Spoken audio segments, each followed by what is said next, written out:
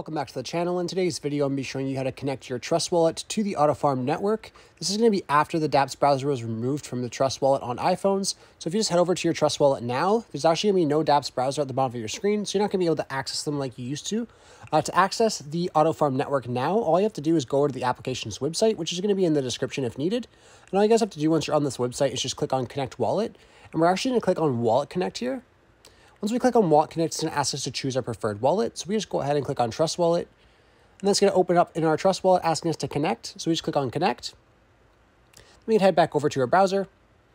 And now we should be all good to go inside of our AutoFarm network. And we'll see right here it says you're connected, deposit your asset into the vault and start earning. So you're good to go at this point. Anyhow, I really hope I was able to help you guys out, showing you how to connect your Trust Wallet to the AutoFarm network. If this video did help you out, be sure to leave a like on the video and subscribe for more. Thanks for watching.